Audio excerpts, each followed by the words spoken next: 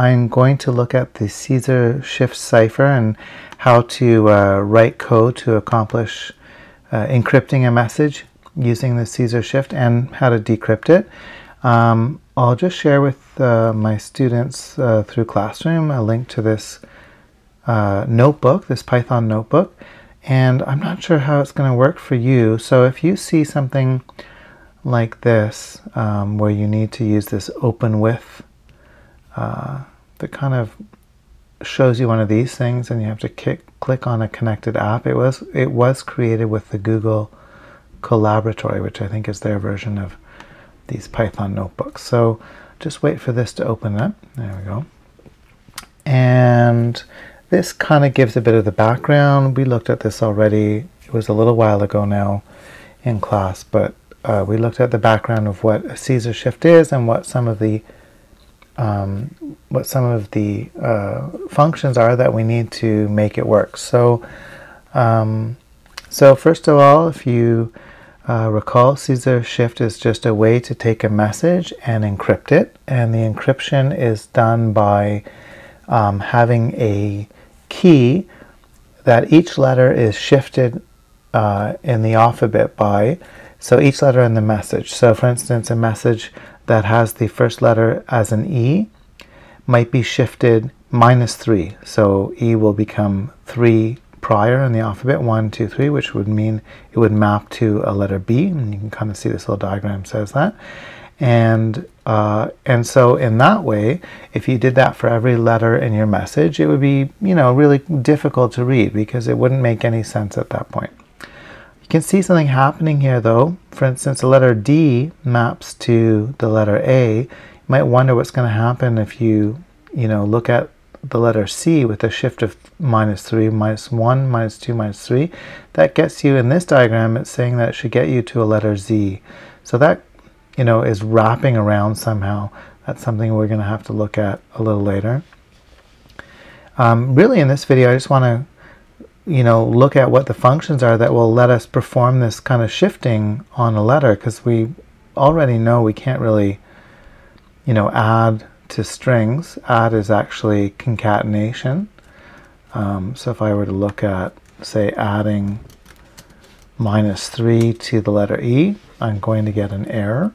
I can add the string -3 to E, but again, that's concatenation. That just means take these two strings and put them together into a single string.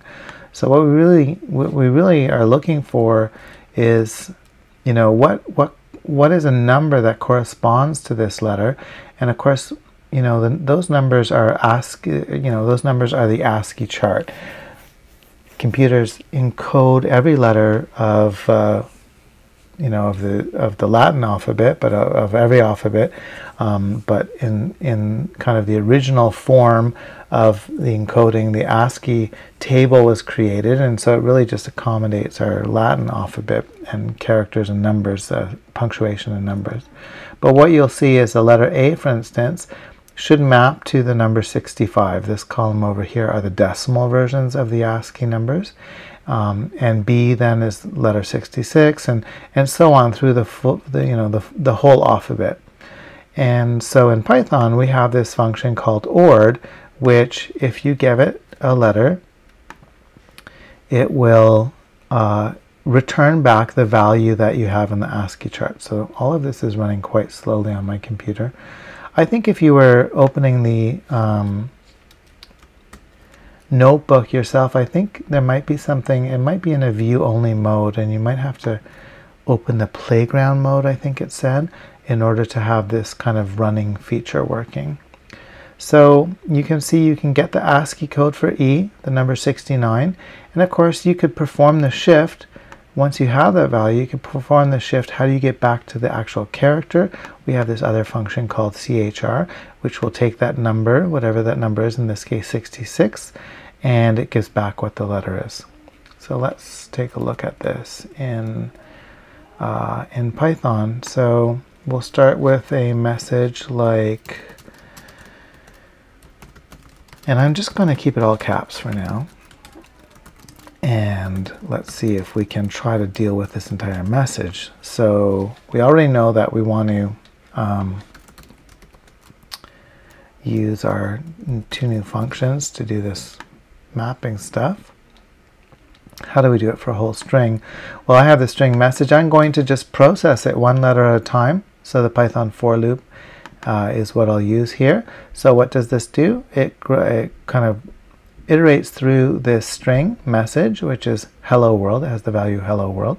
That means the first iteration of the loop will grab the letter capital H and place it in this variable letter, and then it runs whatever code is in the loop. Right now it's just this one print statement, and we'll see this repeat for each letter in the string. So this just gives us the string hello world being printed out. And let's find out what the values are of these letters as we go through.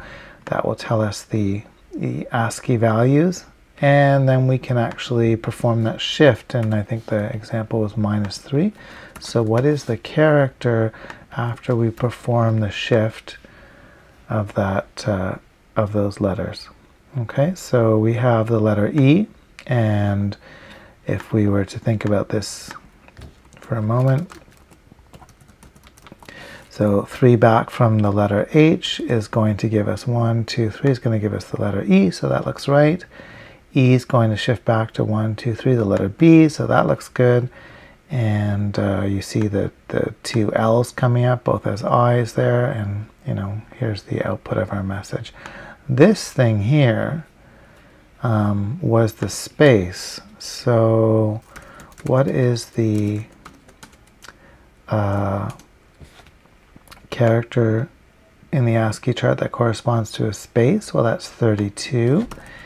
And what is the corresponding character when we shift it back 3, this funny character here? We could look that up in the ASCII chart, but it looks like it's some kind of control character. It didn't actually print out. It seems to be a space still. So something's going on there. But in actual fact, we really only want to map letters to letters. And spaces aren't really important. And in fact, typically a space is actually just skipped. And what we would end up doing is we'd just kind of output all of the letters. And in order to make it kind of more legible, we would just introduce a space every, say, 5th letter anyways, just to block it out. And then we would let the person decrypting the message deal with trying to figure out what the words are. It should be readable enough without those spaces in there that they should be able to figure it out. So let's try to see if we could do that. Really, I think the best thing to do would be to kind of have a way of kind of getting this all into a single string instead of printing it each time. Then we could kind of, use a function and kind of make things look a little better. So let's see if we can kind of start with a message. Let's call it the encoded message. So it'll start as an empty string. And instead of printing it each time, let's take this new letter and let's add it to this string. So the encoded message is going to equal whatever was the encoded message previously with this new letter added on. Just as a, so there's our encoded message, there's our funny character in the middle. Let's skip it. If it's a space, let's just skip it. We'll just do nothing, and that will, and if it's not that, then we'll actually do the encoding. That'll work fine. So the encoded message should have no spaces in it now, and no strange characters that the space actually ended up encoding to. Or maybe you would just say, if it's not a space, go ahead and process it. So maybe that would make more sense. Okay, and if this were going to be a reusable piece of code, then let's just kind of turn it into a function. So instead of shifting it by a fixed amount, I've introduced this variable shift. So we're still seeing that encoded message there. I must have had it as 3 originally. I think the example was 3 on the diagram we looked at, let's turn this into a function.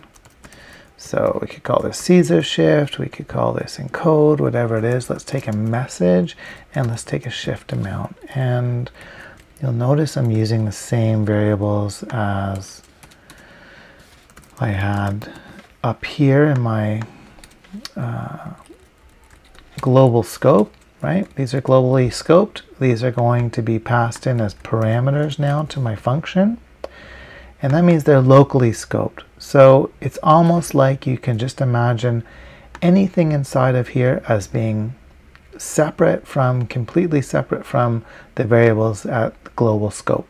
Okay, so this is kind of like, it's almost like it's its own copy of message, or think of it as message 2 almost, or just think of this as, you know, calling it something else, whatever we want to call it. Okay, so I'll run this code. It's not going to do anything. I have a message waiting to encode. I have a shift amount. What can I do? I could actually say, hey, please encode my message at my shift amount, and it returns back the string.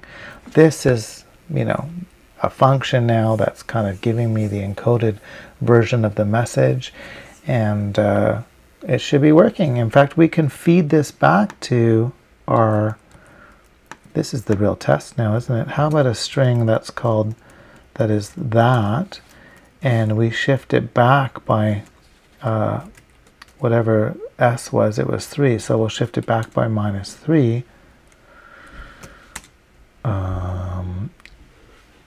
I meant to call that m, so where was it? Here, m. Okay, so I will call that m, and I'll encode that back -3, and you can see that shifting back to hello world.